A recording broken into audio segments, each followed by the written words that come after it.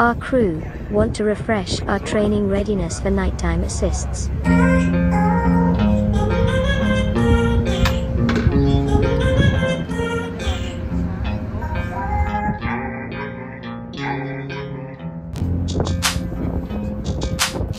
And one of our radio operators join us in order to experience the boating aspect of CoastGuard's operations. We decided to do now tonight. We're going to get the opportunity of doing 2 tows. We're going to do 2 tows. We were going to do 1, but then Rod came to me and said, well, actually, you can do them on the same night. So we're going to do 2 for Mick. Mick's going to run the show. The boys next door are going to go away and hide. We're going to go somewhere calm to start with because we don't know what it's going to be like past the lighthouse in the southeast. We don't know the swells will remain. But when they did the ashes scattering today at Alex Headland, it was like that. So they're going to go there initially, get 1 under our belt. Then when they're happy, they're going to push themselves out to a point where they're happy. They'll dominate where we go for the second.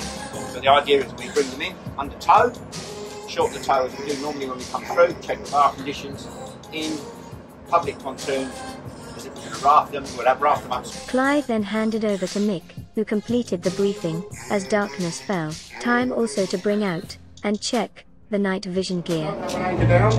We're going to go have a look, see what's going on, have a quick chat with them, and then we'll proceed. We'll mostly be putting them back, obviously towing them in, rafting them up.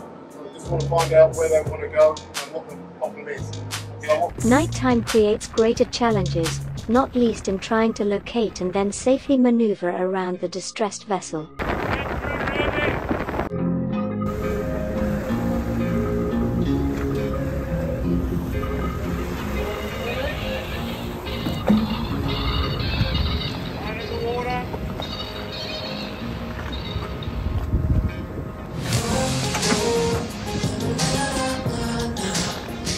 Instruments and controls and handling of gear on deck all become more difficult when trying to balance what you can see with retaining night vision.